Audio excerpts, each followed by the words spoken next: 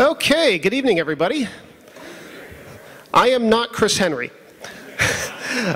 Chris was, for those of you who don't know, our museum manager who usually runs our speaker series, was called away to talk about B-29, so the 128th Air Refueling Wing down in Milwaukee tonight. So, you know, I guess when the guard calls up and asks you to give a presentation for them, you say yes right away, and you put your podcast co-host in charge of the speaker series. So yes, my name is Tom Charpentier. I am Government Relations Director here at EAA, handling regulatory policy, safety, medical policy, and a few other things for our government relations side.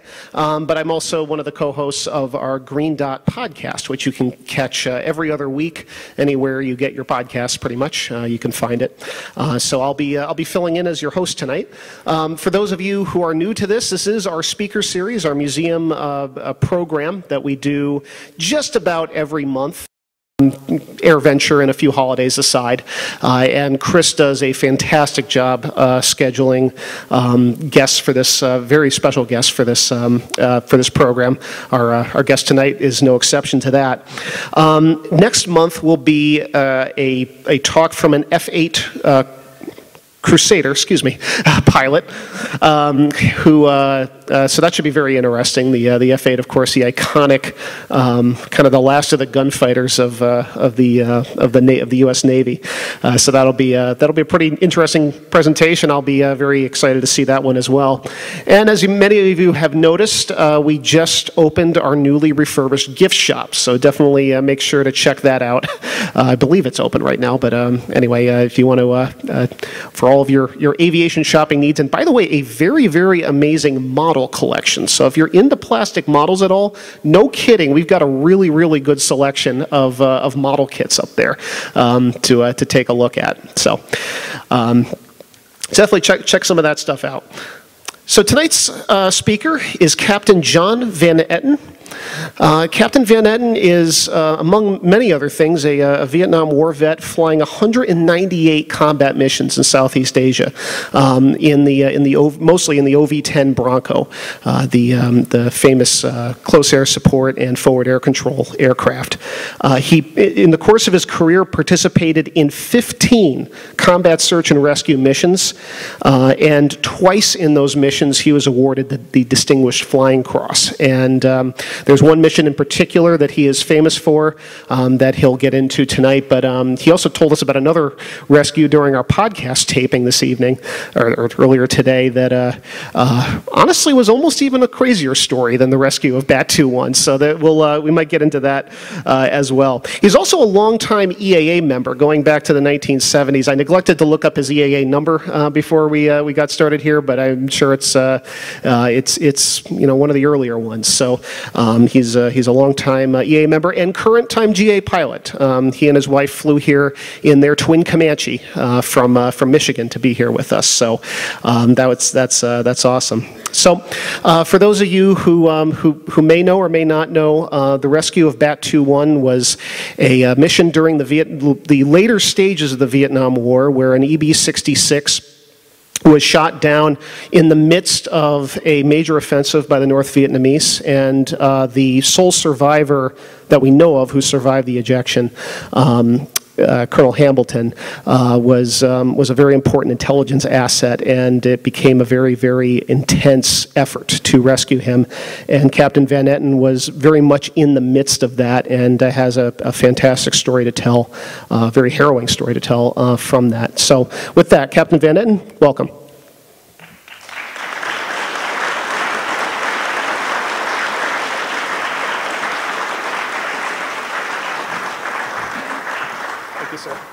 Thank you very much.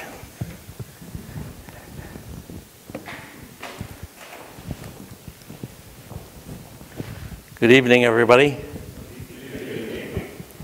Nice group here tonight.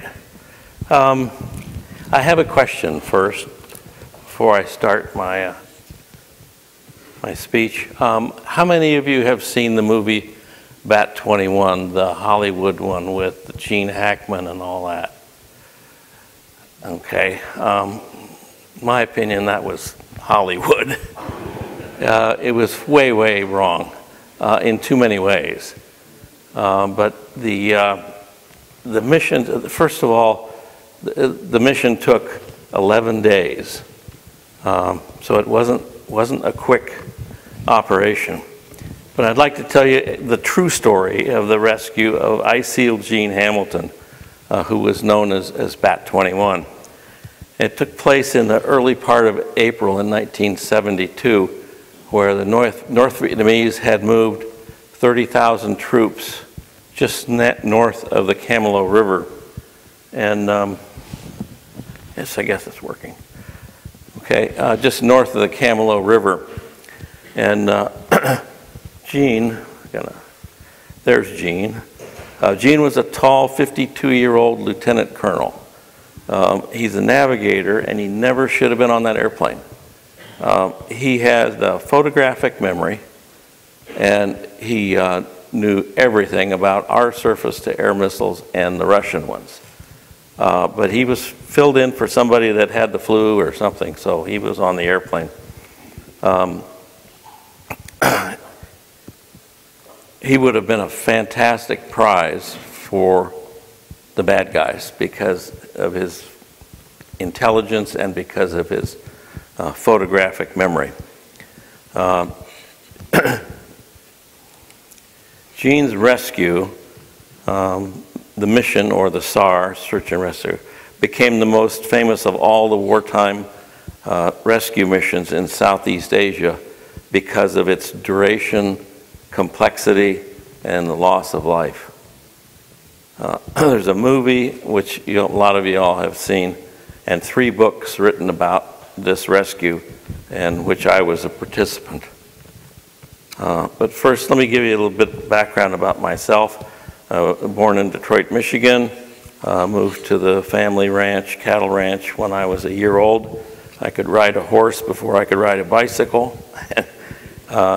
And in June 1969, I graduated from Purdue University's Aeronautics School and joined the Air Force a month later. In September of that year, I completed officer training school and was sent to Vance Air Force Base in Enid, Oklahoma for pilot training. I graduated 3rd in the class of '67 and received my silver wings. My mother was nice enough to pin them on for me. From the available list of aircraft that I could pick, I picked the OB-10. Don't ask me why, but I did. And my new assignment, because of the OB-10, that guaranteed my new assignment would be as a forward air controller in Southeast Asia, because the war was hot and heavy at that time. And I would be a FAC, or a forward air controller, and our job was to fly low and slow and find targets on the Ho Chi Minh Trail, and contact fighters and have them come in and destroy the trucks and the anti-aircraft guns. And that was our primary mission. And this is the OB-10 that I flew on the trail.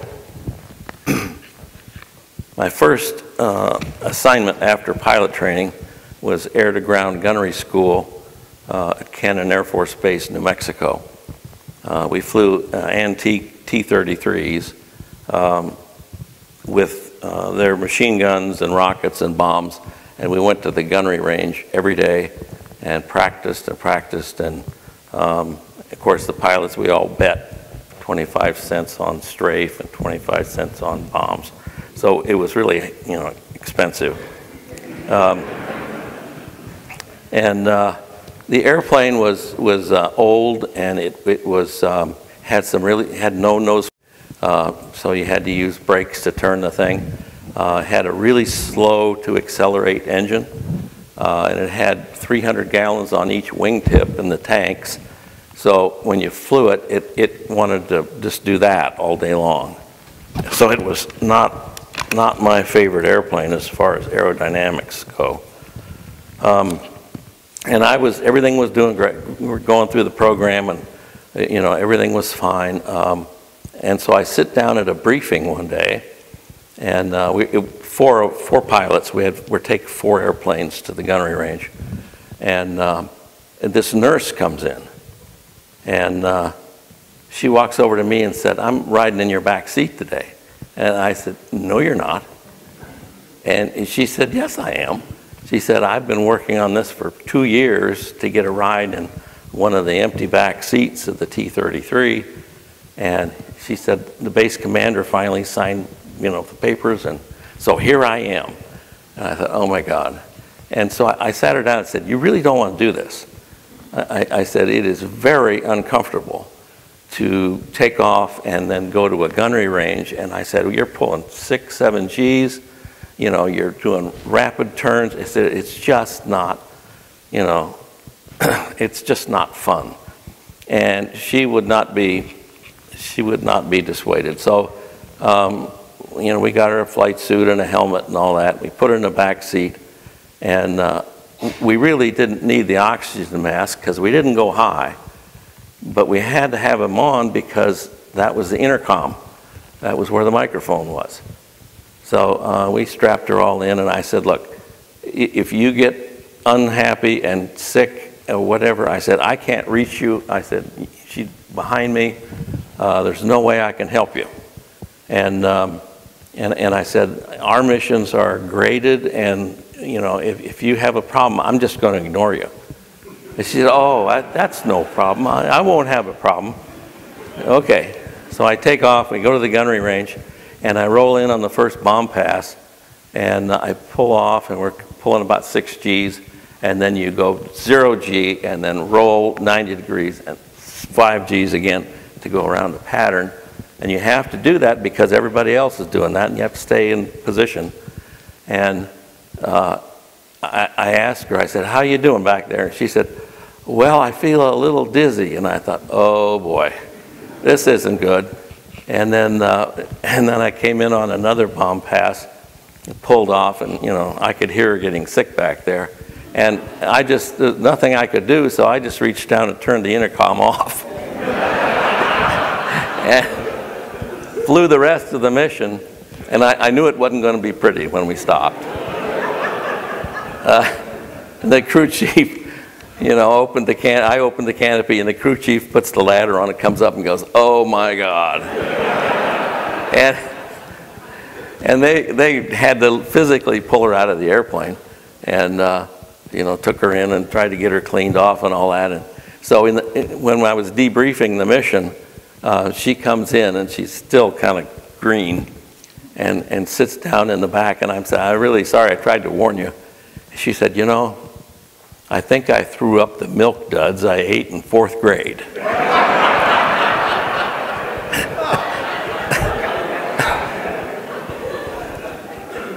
So after it was all said and done, the end of the 3-month tour there, I was very happy to be presented with the Top Gun trophy for the class.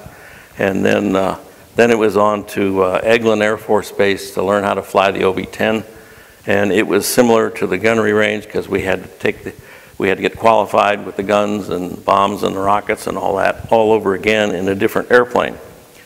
And it was a beautiful assignment. Eglin is in Florida, in the panhandle of Florida, and the weather was great, and I mean it was probably one of the best tours that I had. And then after the OV-10 school was completed, I was fortunate again to be designated the Top Gun of the class. And from there I went to Water Survival School, and then Global Survival School, and then Jungle Survival School. I mean, it's tough just to survive the survival schools. And then that was followed by a flight to Vietnam, where I landed in Cam Ranh Bay, and we went through a little introduction, and they told me my PCS, or my permanent station, was going to be in Thailand at a base called Nakhon Phanom, which is, and we called it NKP. My first day at the base the weather was incredibly hot and humid, it'd be 85 degrees and pouring rain. The predominant odors of the base were mildew and jet fuel. It was not the best. The BOQ that I lived in, or bachelor's officers' quarters, it was a single-story wooden structure that was elevated 4 feet above the ground, and had 8 single rooms in a row. My BOQ room had 2 beds, a window air conditioner that was on the day I got there and was there on the day I left in full cold. It never changed. The environment out over there is absolutely miserable. I had a small refrigerator, 2 small desks, chairs. The bathroom facilities were a communal affair. You go out my door and left 3 doors down, and there were sinks, but no privacy, and a flashlight was required to go there after dark because of the resident cobras. I soon discovered that all of the facts at the base had the same call sign, which was nail, followed by a number. And that indicated that the nail part indicated that they were based at NKP in Thailand. And the number was the sequence to how you signed in. So I went with my good friend Dave Bressman, and we signed in. He signed in first, so his call sign was nail 31. And I signed in behind him. I was nail 32, and so on. And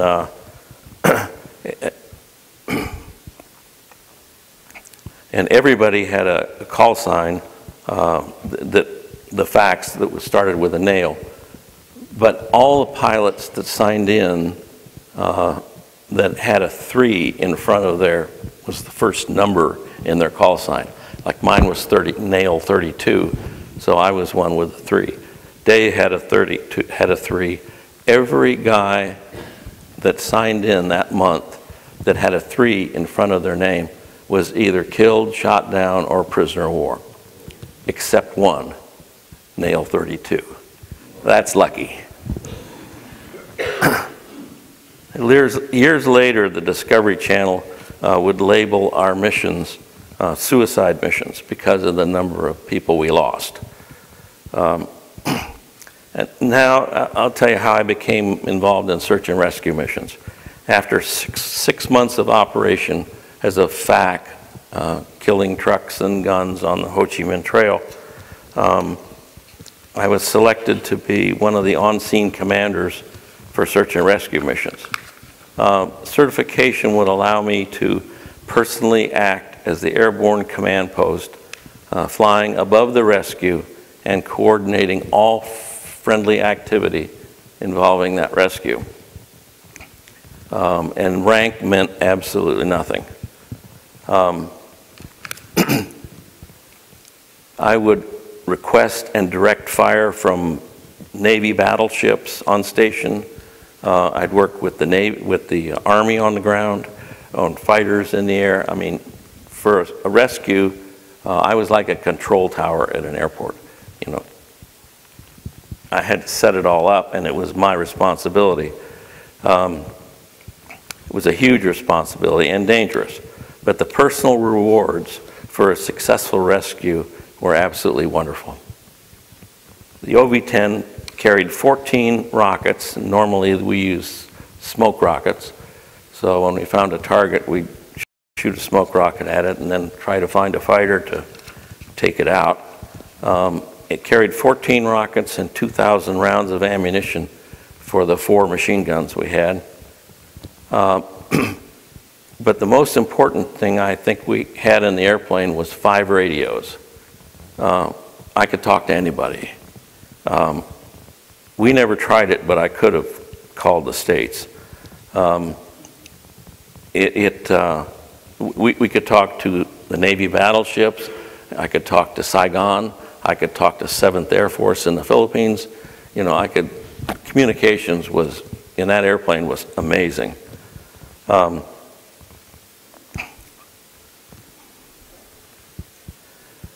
As a second lieutenant during a search and rescue mission, I sent a 3-star general back home to his base with his ordnance and not allowing him to drop because I was not happy with his participation I put a mark down. I said, I want to bomb on that mark, and he wasn't within 500 yards of that. So I just said, take your airplane and your ordnance and go home. And I didn't get any repercussions from that at all, which was a good thing. The morning of April 2nd, 1972, Gene Hamilton climbed into the co-pilot seat of an aircraft called an EB-66, which looks just like that, and it is an unarmed airplane. All it has is electronics, and a lot of them. And their mission was to go out and try to mess with the surface-to-air missile systems that the North Vietnamese had in an effort to keep them from hitting B-52s and other airplanes. It was a dangerous mission, and when they got up to 30,000 feet, Gene's aircraft was hit by a SA-2 missile, and the captain of the airplane said, "Everybody bail out," as the second one hit, and Gene was the only one to get out of the airplane. All other 6 crew members perished. He was seen floating down in his parachute by a FAC, but the weather was not good, and he disappeared in the clouds as he was coming down. So his actual location in the beginning was not known. He hit the ground and found a hole near a bushy knoll, camouflaged it the best he could, and climbed in to hide, and he was unaware that this would be his home for the next 7 days. An Army helicopter team from the 8th Cavalry was nearby, consisting of 2 helicopters. One was a Huey Slick, call sign was Blue Ghost 39, and one Cobra gunship, call sign Blue Ghost 28. They were hoping to go in real quick, pick him up before the bad guys were aware of what was going on. The lead Huey was flying at about 50 feet above the ground at high speed, and the Cobra was behind him at 3,000 feet altitude. And this was the proper position to cover a Huey during an ingress like that. And as the Huey crossed the Kamlo River and turned west, suddenly they came under very heavy fire.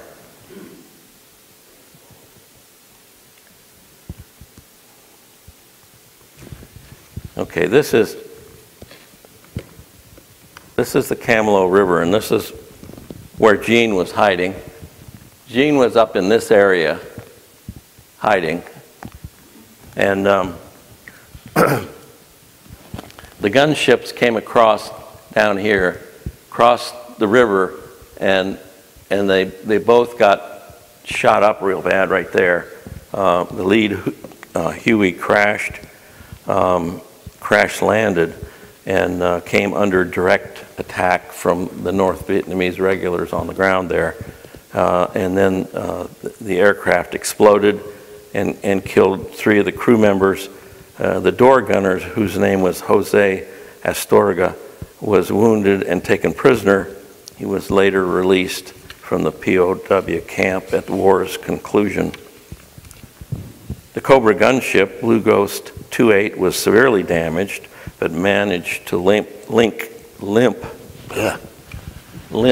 and you can't see it here, but the ocean is just off this river flows this way down to the ocean, which is over here. And that's where the Cobra gunship went. He managed to limp to the east and landed on the coastal beach, and was picked up by a chopper from Da Nang. And bad weather stopped any further attempts that day. At dawn the next day, a fact from NKP, my squadron, Nail 38, remember the three, Nail 38, Bill Henderson was flying as the pilot, and Mark Clark was in the back seat. They arrived as the on-scene commander, and shortly after they arrived, they were hit by a SAM missile, and Henderson jumped out and landed on the north side of the river, and his backseater, Mark Clark, landed on the south side and found a place to hide, but Henderson was captured right away. So, and then early on in the morning of April 6th, Bill Barron and I went to our headquarters to be briefed on the SAR mission, where I would be the next on-scene commander. Bill Barron was my backseater, and as I read the teletype, which was all the information about the rescue, you know, who he was and where he was, and all that Intel knew, I read this and I couldn't believe it. I stopped and I read it again. I said, Bill, you got to read this. Tell me if you get the same message I do. And what it said was, use all available assets, use all available assets to get him out. He must not fall into enemy hands. And I looked at Bill and I said, so we either get him out or we take him out. He said, that's right. That was our mission. So about a 45-minute flight from my home base to the area where Gene, Bat-21, was hiding. As I took off, I could hear a lot of chatter on the radios from the SAR, and you know, other people were working the SAR, and there was a on-scene commander at that time was flying a A-1E Sky Raider, one of those, and he had two wingmen with him, and they were vectoring in an H-53 helicopter to pick up Gene. And I was still probably 20 minutes south. I wasn't there yet. And as they were bringing the helicopter in, you know, I said, you know, I hope, because I knew the area was really hot because of what had been going on. And as soon as this chopper crossed Camelot River, the gunfire became extremely intense, and this huge chopper with 6 people on board crashed in a huge ball of fire, and no survivors. It burned for hours with a flickering orange flame and thick black smoke. The on-scene commander at that time was Sandy 01, and then he departed with his 2 wingmen, and I was left with a smoking mess, and Gene Hamilton and Mark Clark were still on the ground and both very unhappy. I called Gene on his survival radio because I knew he would be going crazy at the loss of 6 more men and another failed attempt to get, and he was quite upset and talked about giving up. But I gave him a stern lecture. It was all G-rated. But I talked about people that had lost their lives to try to save him. And after the talk, Gene decided he would not surrender. The area was so hot that everyone seemed to be taking battle damage, and I couldn't see any way that we could get another chopper in to get Gene or Mark under the current situation. The confirmed death toll or captured at this time is 15. Between Gene's position and the ocean was a winding dirt road just to the north side of the river. And let's see if I can show where that is. Yeah, okay. The road is right here. And it's a dirt road, and I could see dust rising from there. So under closer examination, I could see 5 T-54 Russian tanks were traveling west along that river. I called for air support, and I got 4 Marine A4s from the aircraft carrier. And they were carrying Mark 82 500-pounders and Zuni rockets. And they're up at, 25, 30,000 feet. And so I shot a smoke rocket at the first tank and at the last tank. And they saw the smoke, and then they came down to lower altitude and saw the tanks. And I turned them loose, and in just a few minutes, all the smoke and everything was gone, and all the tanks were destroyed. So the pilots from the carrier were very happy, and off they went. And then my low fuel light came on, so I had to go. I didn't have enough fuel to get back to NKP, so I went to Da Nang for fuel and rockets and some sleep. The next morning, April 7th, an OV-10 from Da Nang, whose call sign was Covey, was shot down while working as the on-scene commander, and both pilots ejected and evaded capture for 11 days until it was rumored that they'd been captured, but neither one of these men were ever heard from again. Now with the death toll reaching 17, 7th Air Force decided that no aircraft would be sent to the rescue attempt. It was simply too dangerous. So we had to find another way to get Gene out. So we decided to move Gene to the Camelo River and hope we can get a SEAL team in there to get him. But moving Gene was very difficult because the bad guys were listening to everything we said on the radio. So we couldn't say, Gene, head for the river. We could not do that because the bad guys would grab him in an instant. So we had to figure another way and another problem we had was we had dropped small anti-personnel mines in certain places around him to keep the bad guys away from him. Well, that's the way we wanted to move him. So we had a problem, and so we talked to his squadron, and I talked to some of his close friends, and they said, he's a really good golfer, and he has a photographic memory. And then the light went on. I said, okay, here's what we're going to do. We're going to talk to him about golf courses that we know from his friends he's played, and then we'll get the aerials of those golf courses, and we'll pick out one of the holes that goes the right direction and is the right length. And so that's what we did. And we got that information, and the next day I called him on his survival radio, and I said, Gene, I want you to play the 6th hole at Tucson International. And he said, what? And I said, just think about it, Gene. And about 3 or 4 minutes later, he said, okay, I got it. And about 45 minutes later, he called me and said, I'm on the green. So we knew it would work, and we worked him to the river using that tactic. And, it worked really well.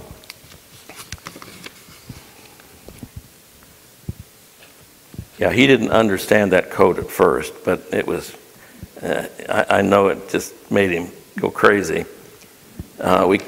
We only moved him at night because of the, obvious reasons. And if you saw the movie, it's filmed someplace in California. The terrain is all wrong in the movie. It was mostly rice paddies and little shacks, and no mountains, no hills, just flat as a table. So that's another problem that was not right in the movie. We got him on the way to the river, and then we had to get the SEAL team who was going to get him. So this is the SEAL team. This is Tommy Norris. You can probably guess which one he is. And the other one is Nguyen Van Kiet. And these two guys were given the job. Now remember, there's 30,000 North Vietnamese all around there. And gave them the job to get him off the side of the river. So the two of them went down at night, dressed themselves like the North Vietnamese, and they stole a sampan, and they paddled up the river. And they went all the way up past the bridge, and they didn't find him, and the sun was starting to come up, and so they turned around. And Tommy Norris is blonde and blue-eyed, and it just doesn't fit in. And so he was in a hurry to get, out of there, and both of them were. So they get back in a friendly territory, which was close to the ocean, and then the next day they went out again, and the next day they went farther yet, and they found him. And they put him in the boat and covered him with leaves, and twice we had to go in with OV-10s with our guns blazing to stop the bad guys from killing them. Nguyen said he saw a Vietnamese patrol right on the riverbank, and the river's not real wide. And he said this patrol was walking down the riverbank and started yelling at them to stop. And Nguyen said, we just kept slowly paddling downstream, never changed anything. And Nguyen said, my back was just burning because I knew they were just going to open up on us and kill us. But it didn't happen. So here is an email I received like 2 weeks ago from Nguyen Van Ket.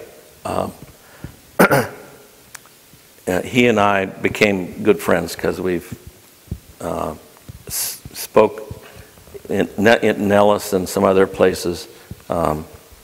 I tried to get him here tonight, but he couldn't make it. It says, hi, John. I couldn't believe that mission have costed, and this is exactly the way it came through, have costed many lives for SAR to try taking Hamilton out. About the night Tom and I went up the river, I still really don't know anything about Hamilton being distressed. However, I worked side by side with my advisor, Tom, for the rest of that mission to bring Hamilton out safe. Indeed, Tom and I have a big commitment and trust each other to do this job. I did pray very hard on that night when the search was going on. I remember all night long that we traveled up to the Cam Lo River. Our paddles never stopped to reach to nowhere, but it was cold and fog surrounded us, only the enemies. Finally, we got Hamilton from the bad situation. Thank God for the SAR worked together with the Special Operations Group to this impossible mission. And then he says, God bless you, our America, Nguyen Van Ket.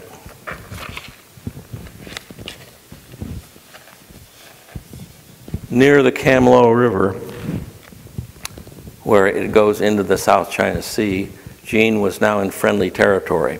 He had been extracted from the sampan and was placed in a stretcher. And Gene's physical condition was not good. He'd been hiding for 11 days with little or no food and had a crushed vertebrae in his back from the ejection seat, broken arm, knife wounds from an encounter with a local, and severe dehydration. Tommy Norris,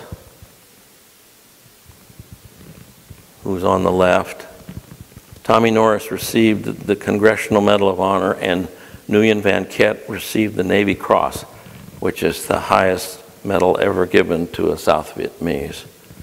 After the war ended and I returned to the States, I was invited to San Antonio, Texas to speak along with Tom and Nguyen about this rescue, which was the first time that I had met both these men in person. 15 years after the Bat-21 rescue, I was invited by the Air Force to attend a symposium at Nellis Air Force Base in Las Vegas.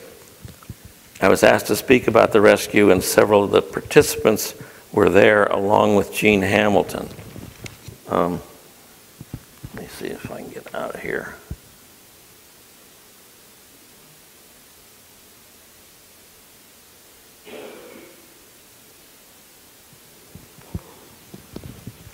this isn't the greatest picture, but anyway, this was at Nellis, and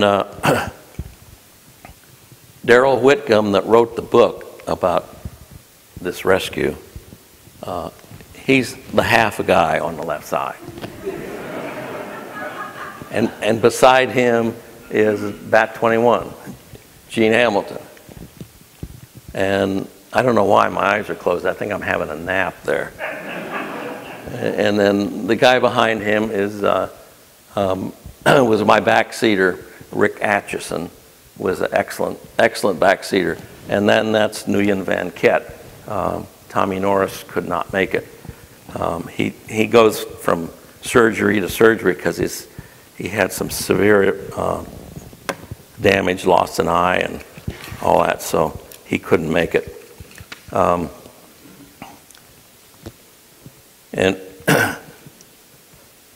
I had never met Gene Hamilton in person, so when I walked up on stage at Nellis, I said, "Hi, Gene," and put my hand out, and he shook my hand, and I said, "Hi, Gene." I said, "I'm John Van Etten," and I shook his hand, and he said, "No," he said, "you're Nail 32. I'd recognize that voice anywhere."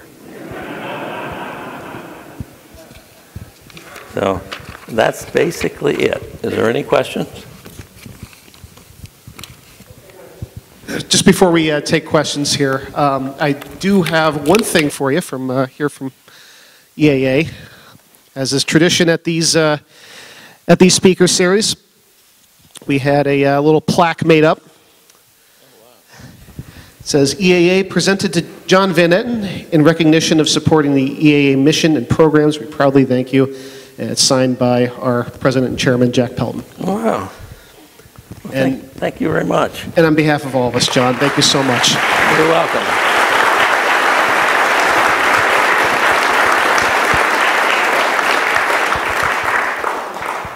All right, what questions do we have? Yes, sir. Were the North Vietnamese aware of who Gene Hamilton was and his importance? That I don't know. But the whole thing was for us to get him out, just make sure he did not fall in their hands, because they would have shipped him to Russia in 30 seconds and we'd never see him again. It'd be not good. So. Do you know how many search and rescue missions you were involved with? I'm sorry? Do you know how many search and rescue missions? About 15. Some were successful and some were real easy, and some were like my roommate. I'll tell you another story. His call sign was Nail 31, and we were both sent to the same. Let me go back a step. The airplane that we flew, the OB-10, had a laser system on it that could accurately guide smart bombs. And believe it or not, this isn't 71.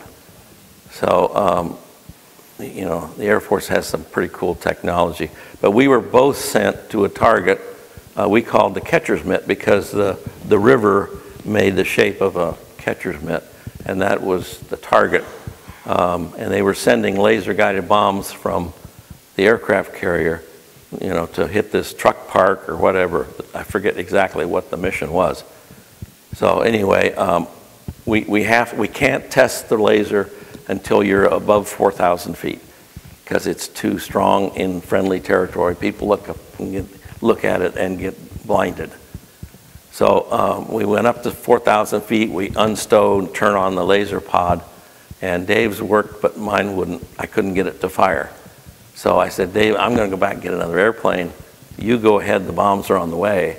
So you go ahead and out to the catcher's mitt. So he goes out, I go back down, jump out of that airplane, jump in another one, and take off. And by the time I'm 4,000 feet, I'm just unstowing the pod.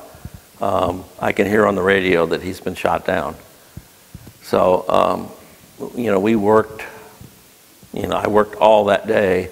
I took all those bombs, and instead of going after a truck park, I tried to cut all the roads, because the bombs were 2,000-pound Mark 84s. and they do a really good job on blowing up roads. And I didn't want them driving trucks in there with, you know, troops and start looking for these guys.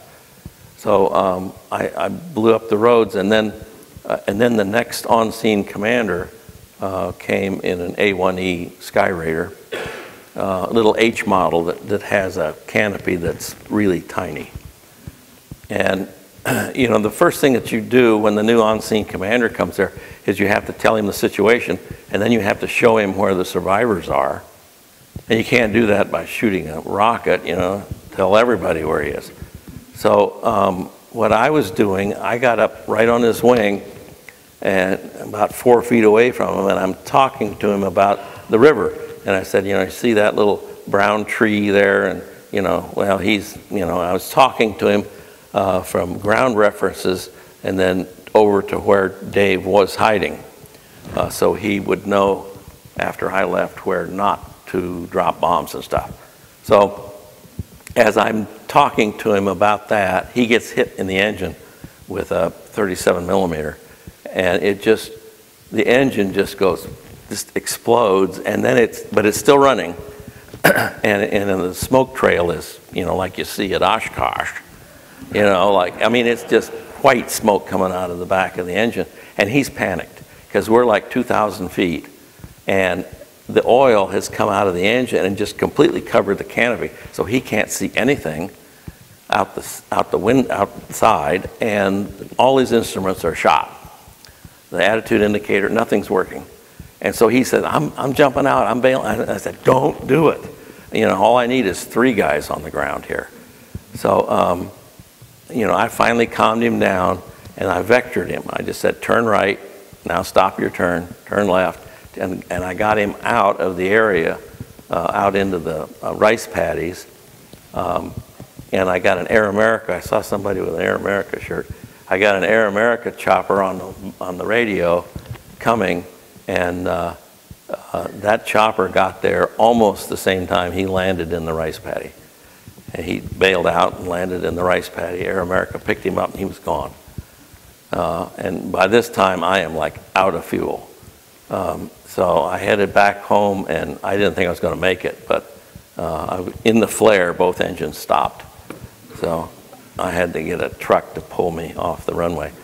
But I made it back anyway. And I called Dave, you know, that as I was leaving, I called him. I said, Dave, you know, tell me, we had a list that we asked questions. You know, how many bottles of water do you have? How many batteries for your radio? We had a whole list of things. And so he's reading that list off to me, and he said, and I've got an AK-47. I said, Dave, what? He said, I've got an AK-47. I said, where the hell did you get that? He said, from the Gomer that I just shot. I mean, I did a lot of rescues over there, and not one of them, the survivor shot his way out with his .38 caliber pistol and made it. But Dave did. We got him out the next morning. But Spectre came in. We had Spectre come in, which is a C-130 gunship, and they came in that night with they have all this low light night stuff, and they killed the 37 millimeter and cleaned the area. And when they picked up Dave at like 8:30 in the morning, they didn't. Not one shot was fired. Dave said it was perfectly quiet. So anyway, we got him. Any other questions? Yes, sir. Overall,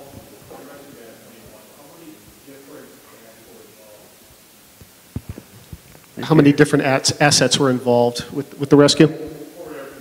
Oh, sorry. How many facts were involved with the rescue of Bat-21?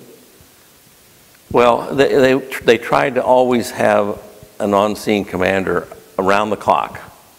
They tried to do that, but a lot of times it didn't. Either weather stopped it, you know, or one shows up and they shoot it down, and you know, they tried to keep somebody there all the time, but you know, it was hit and miss. Any other questions? Yes, sir. What became of Mr. Hamilton? Mr. Hamilton, and that's 15 years after the rescue. Well, that's the wrong picture.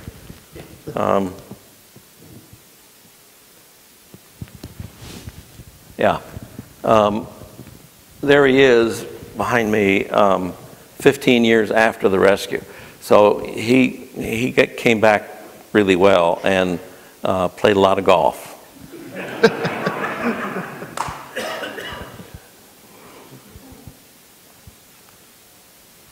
Other questions? Okay, is there any other questions? Yes, sir.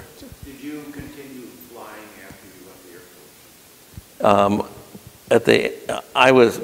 My job after the war, my orders were as a flight instructor, but to be a flight instructor, you have to go to flight instructor school.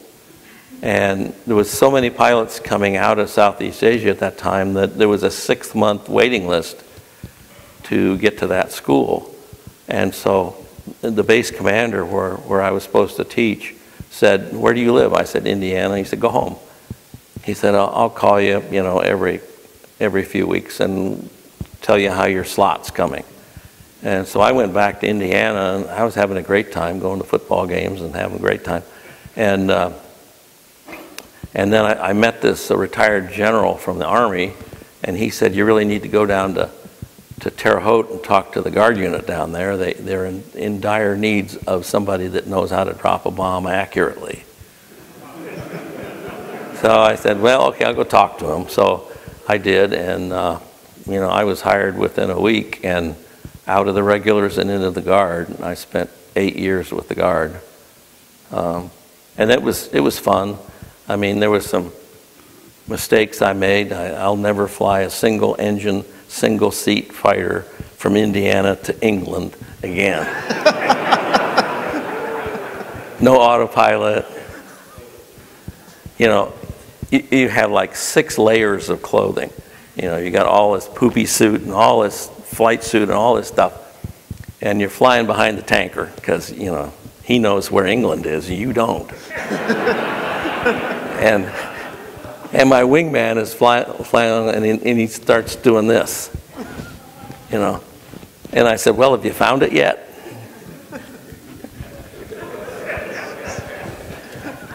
He's digging through the layers. It's a long trip. I'll tell you another story about like that. I was coming back in the OB-10 with a back-seater, and we'd been at 12,000 feet because they were just shooting the heck out of us, and it was cold, believe it or not, at that altitude. And in other words, we're coming back into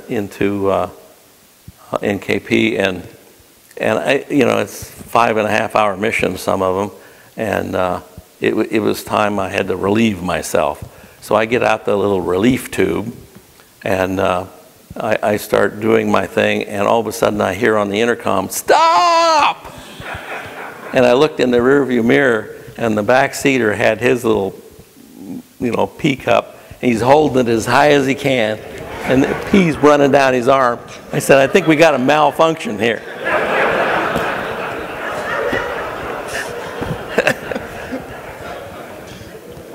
John told me that story earlier today, and as he was starting, I was just kind of scanning the audience, making sure we didn't have any kids here. I think we're good. So, I'm sorry? I don't remember.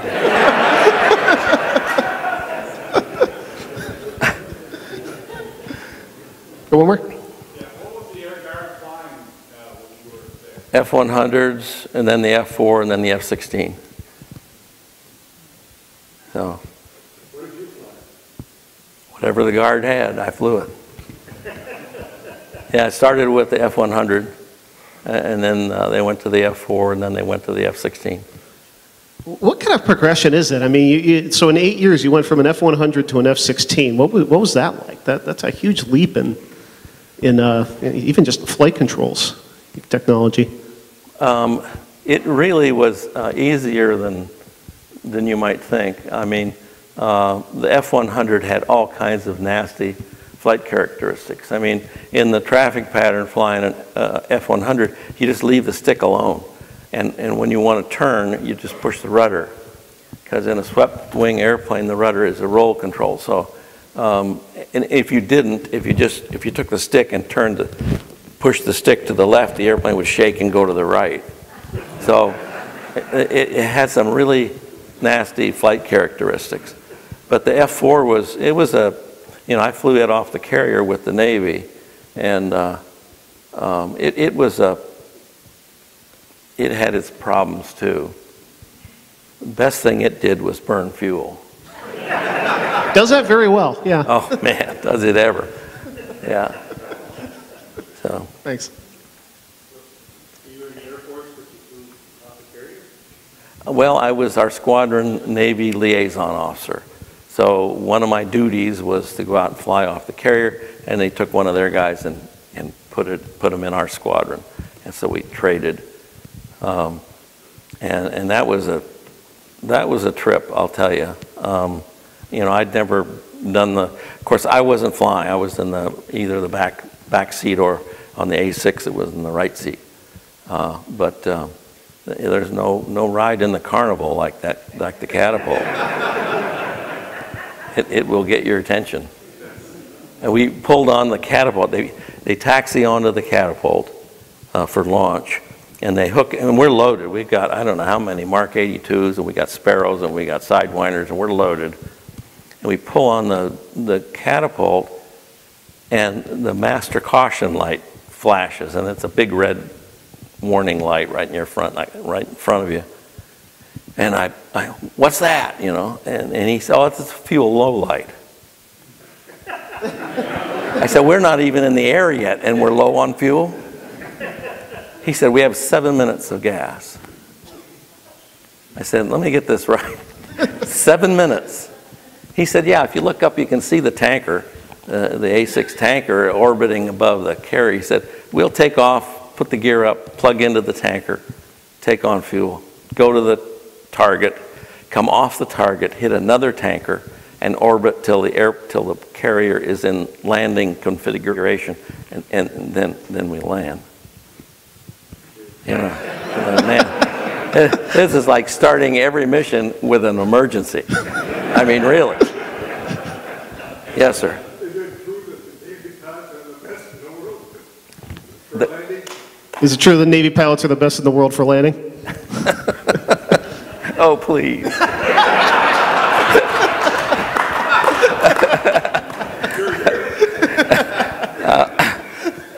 I wouldn't vote that way, let's put it that way. I mean, you don't land an airplane on a carrier. You fly an airspeed, an angle of attack, and aim for a point. And as soon as you decide the airplane is going to impact the carrier, you go to full afterburner. Because if you miss the cables, you don't want to be sitting back there with low power because you'll just go over the end of the deck, because those jets take so long to accelerate that you have to get the power up there. So when you catch the cable, not only does it have to stop the airplane, but it has to stop the airplane at full power. So it's a pretty amazing system. I've watched videos of people taking cat shots, and what always strikes me is, you're looking in the cockpit footage, and you see everybody else on the ship is running away from the machine that you're strapped into. That's got to be a great feeling. Yeah, and we pull onto the catapult, and they're hooking us up, and the guy's standing there with a chalkboard, and he holds this chalkboard up to us, and it says 38,000 plus 4. And I said, what's that? And he said, well, the 38,000 is what the catapult is set to for our weight to launch us. And I said, what's the plus 4? He said, that's knots above stall at the end of the deck. I'm like, how did I get into this? And that's why when you see it come off the carrier, they tend to do this, because they are right at the ragged edge of a stall. Tim? Yes, sir. Did you have a favorite plane you like to fly? My world's favorite airplane is the T-38. I love that airplane. I thought I would have the same feelings for the F-16, but I don't. It doesn't fly like an airplane.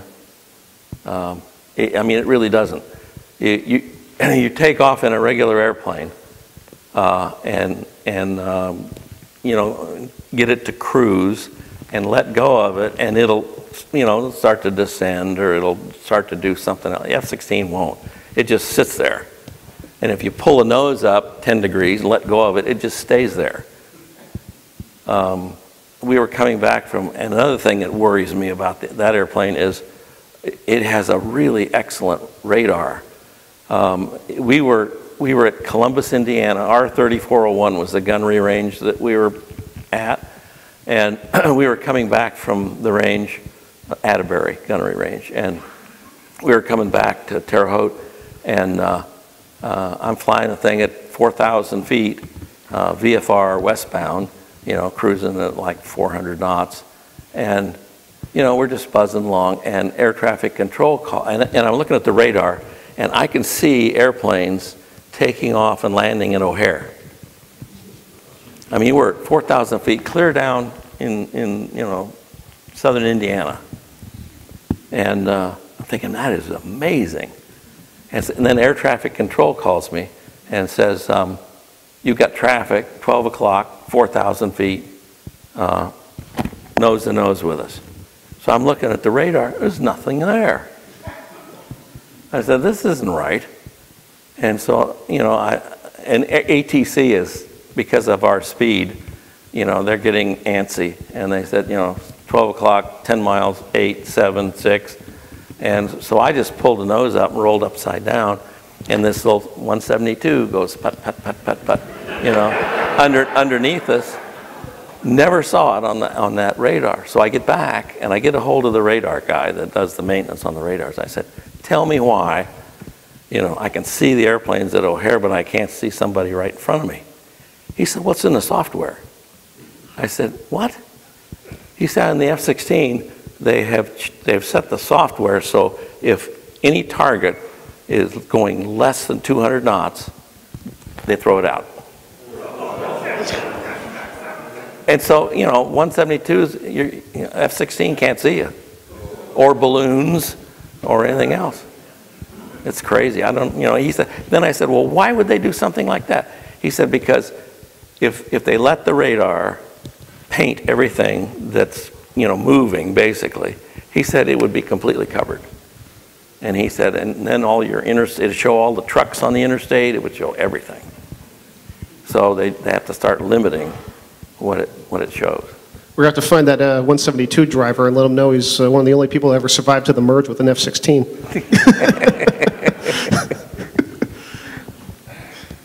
All right, anyone else? All right, well, once again, John, thank you so much. You're welcome. You're... Thank you very much.